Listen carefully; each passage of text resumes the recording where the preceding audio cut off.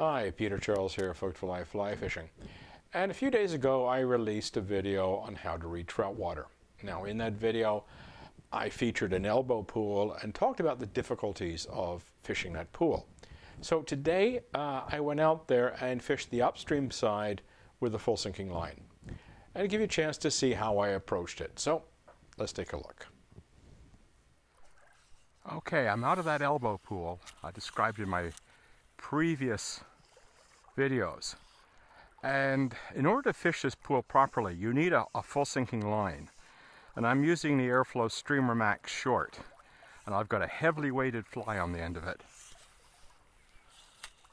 which you have to handle really well. I'll feed a little bit of line in. Now I'm working the upstream end of the pool, so I'm using a heavily weighted fly that will dig down. Because if I used a lighter fly in here in current, it'll be held up by the current. And there's a limited amount of things I can do here. I've got deadfall all over the place. So I'm just relying on a fish to be underneath this current that I'm currently fishing. I really can't fan to the left or the right very much because of deadfall. I can do a little bit, but not much. I've got trees and logs and everything all over the place. So it really does limit what I can do.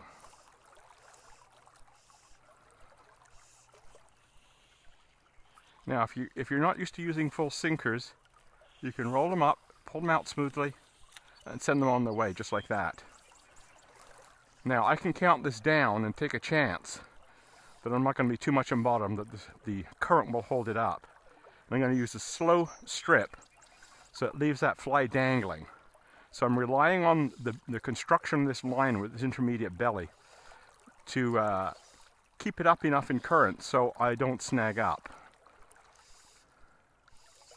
Now I bumped bottom, good, that's what I want to feel, is bumping a few of those stones in the shallow stuff.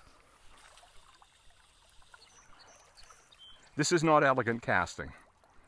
And because of the type of fish I'm likely to hit, I mean, if I get it, I mean, it's almost midday, bright sun. I mean, the odds are not in our favor. But this is the kind of thing you want to do. I'm using a 6-weight. I'm not using a little 4 or 5-weight or even a 3-weight rod. I normally come in here with lighter tackle. But if you're going to hook into a big fish in a pool that has so much deadfall in it, you really can't afford to be using wimpy tackle. I've got a drag on this reel is quite good. I'll be able to stop a fish if it starts heading for the deadfall, or hopefully stop a fish. I've got 10-pound tippet on the leader, so I've got a chance of keeping them out of the deadfall. The rod is a 9-foot 6-weight Loomis Asquith. Excellent rod for this. Beautiful rod for this kind of fishing. Lots of backbone.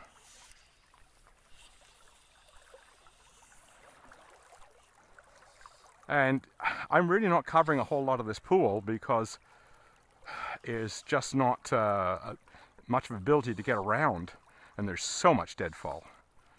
So one of the things I can do is I can change my angles a little bit, move out a little bit into the current, and you can see how slow I'm stripping.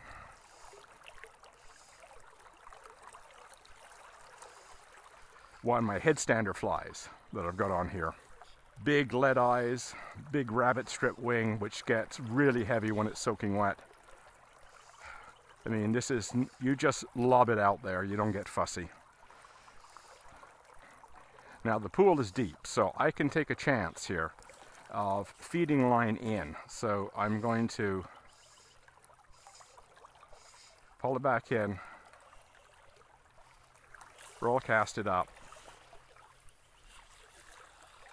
Now I'm just going to use the current to feed some line in,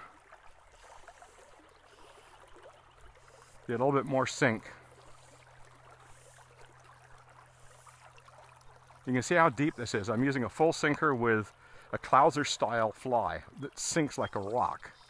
And I'm only touching bottom when I get close to the lip here. Oh, what was that? That could have been a bump from a small fish. Unfortunately, I'm limited to just handling this little bit of current here. That's about all I can do. Too many trees, too much deadfall to fan too much. If I didn't have the deadfall problem, I would be fan casting. So I would be starting from my right and moving to my left. And that will give me a chance to cover water the way you need to do. And if I was using a floater with a mouse pattern, I could get away with it because, oops, I'm bumping bottom. That's good. That's a good sign. That's down where I want to be. This particular headstander fly, you look at it on my website, it's a fly that's designed to get down but avoid snagging up. And it does that quite well. Slip line into back cast, and away you go. And then I'll just feed the line in. Again, not elegant. Okay, now bring it back. The thing to keep in mind when you're dealing with a pool like this, which is very, except for this current, is quite slow, quite still. In some places it's almost dead still. Big fish will treat it like a lake, so they'll cruise. They're not going to hang in one spot. They're going to move around. And that gives us the advantage of just continually casting into the same spot and waiting for a cruising fish to move into our line. So just feed some line into it. Now I'm working this right-hand seam. The left seam has got a big ugly log. I'll probably put a cast a little bit to the left and hope for the best. If you hear rude words, you'll know I hit the log. But that log is a good opportunity for a fish to sit underneath it.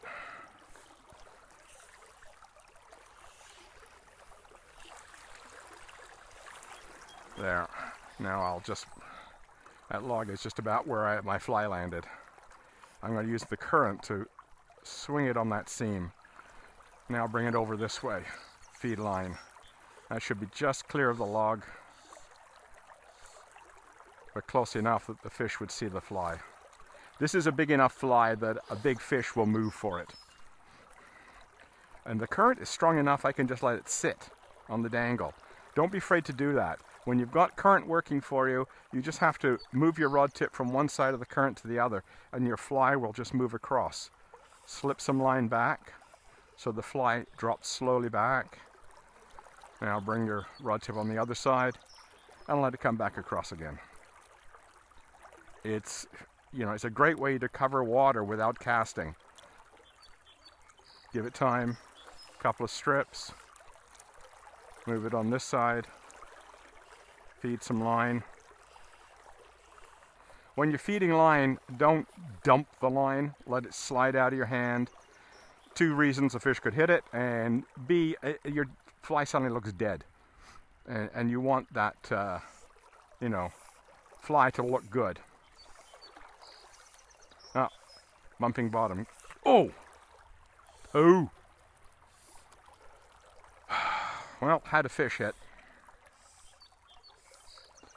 That felt like it had some size to it. If the fish just hit the tail, there's a good chance he might come back. In a pool like this, at this time of day, with this bright sun, you have to be right down in the stones. I mean, the fish are just not going to come up. So I'm feeling the fly bumping along the bottom, which is exactly what we want to feel. A fish will hang below this current because it gives them cover, and it brings food to them. So this, sitting on this current is probably the best thing I can do today. Now, one of the problems when you're distance casting and you're in current and you've got a lot of running line, there's a lot of drag from the water on your running line, from the current on your running line, and you're going to be limited by distance. If I wanted to get maximum distance here, I'd be using a stripping basket, which is what I'd use in the salt water. Because when you're dangling a line in the current like this, the drag of the current on the line is going to really reduce the distance that you can get. And you can work with small loops like I'm doing here, and hope for the best. It's a choice between distance and tangling. So we just roll cast it up, drop your loops. There we go. Normally if I didn't have that tree behind me, I'd be letting out a lot more line on my back cast, slipping a lot more line, which will get me more distance going forward. If you're trying to maximize your distance and you don't want to do a lot of false casting, and you don't want to do false casting with sinking line, is slip line into your back cast so you get as much line behind you as you possibly can. And then when you fire forward, you get a chance at a decent cast. Oh, I'm snagged. Let's hope I got it off. Yeah. Whoa! Fish number 2 that I missed. There's something big down there.